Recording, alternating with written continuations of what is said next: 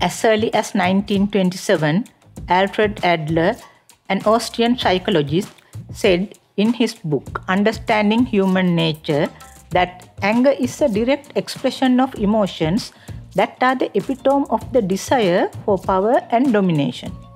Religious philosophy spoke earlier about controlling anger.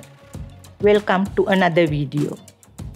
In your daily life, you encounter people who get angry as a rare reaction. We meet people every day who get angry out of habit. There are people for whom anger is a way of life. So let's first understand why we get angry.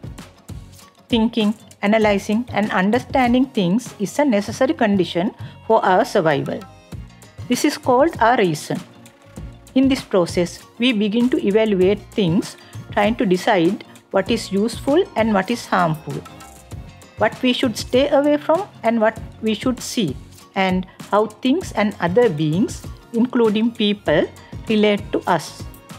We are supposed to make value judgments and do what is best for us. But we are not biologically programmed to automatically make the right choices here. We are free in this, even if our families and mentors try to put us on the right path. So we may choose values that are not compatible with our well-being. These values are our motivators. They are the regulators of our emotions. Anger is one of these emotions. Anger plays two roles here. First, we feel anger when what we value is attacked, whether verbally through insults, or physically through bullying, or emotionally through neglect. The resulting anger drives us to act, to reduce or remove the cause of our anger in the hope that it will make us feel better. The other role is that anger can be a part of our value system, as I described above, even though we may not like it. If you are watching this, you are probably one of those who, like me, try not to place a value on their anger. When anger becomes a habit or way of life, it leads such people to seek superiority by exercising power whenever possible. They try to get their own way and remove obstacles by using anger. Such people are also sensitive and do not trust others. They resort to aggression even at minor provocations. The whole thing is underlined by their feelings of inferiority. This is not different from the temper tantrums of children, even if the results are different. Understanding it, if you have this problem, would help you heal and improve your sensitivity and passion for your creative powers and make them work for you. There are other ways people express anger.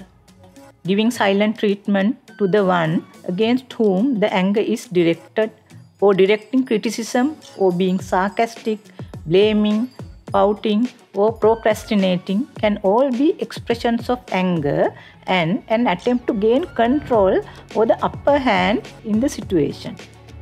Sometimes anger is masked by another emotion such as sadness or loss, disappointment, worry, or fear. Developing insight would help to understand that this is part of a normal process. That would help to cope better with these circumstances and keep away from guilt and depression. And then there are people who choose to express their anger in a controlled way. They try to talk about the cause of their anger, understand it, and solve the problem in a productive way.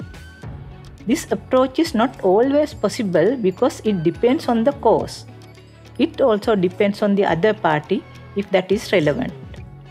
So why do we sometimes say that anger is a negative emotion?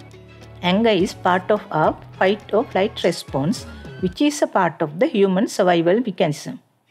Our sympathetic nervous system is activated to prepare us for a challenge, which helps us.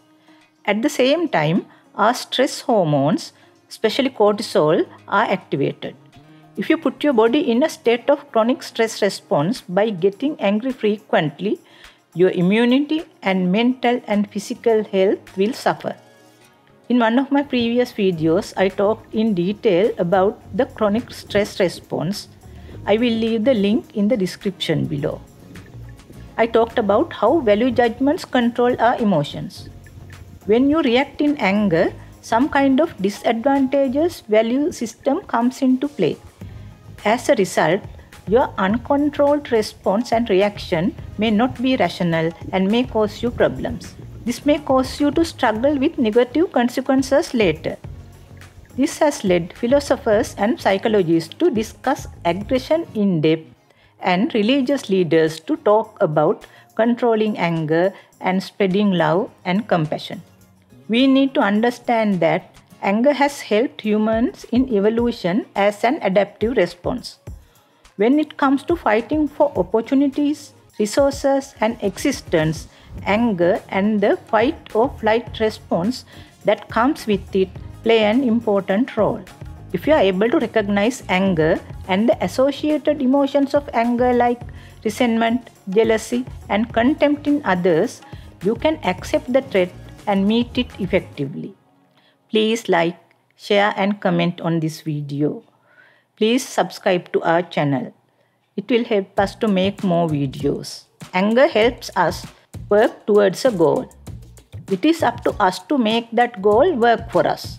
Sometimes it is necessary to take on the challenge of facing a situation that has made us angry and understand the situation for what it is. This will help us to make our decisions and act with a clear mind. This is an important requirement in today's world where social hierarchy, material possessions, and career success play a big role. If you are able to understand your anger, you will always have insight when you are angry. This insight will help you focus on an approach that will benefit you. If you make this approach a habit, you can use it to your advantage. Thank you so much for watching.